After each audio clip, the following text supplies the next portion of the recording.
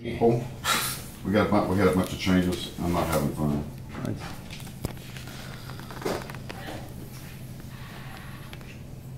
This is a good one. Do you see that? Mm-hmm. Filling up the subcutaneous space, subepidermal space. I had this scheduled for middle or late January, and then I decided I was out of the country the month of February, so I was like, where did you go? I don't want to do.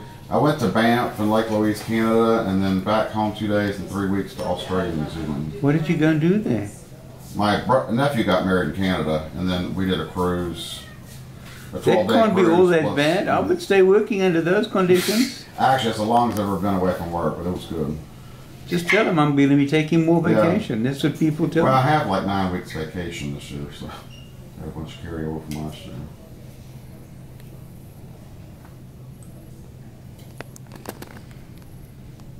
So I've got this little roll here from eating for 3 weeks. So I came back miserable. Where were you eating? On the cruise? On the cruise and everywhere else. I could. There's so much food to eat. That's the problem. You can't leave it, you know. Yeah, I would stay out late and go to the buffet at 2 o'clock in the morning. And again, after having 3 meals plus, and desserts and bread and everything else. Life is good. Yeah. You've been working for 31 years, you said? Yeah. The AIG. So, What cruise was it? it was Holland America. Mm-hmm. They start in Auckland and then end up in Sydney.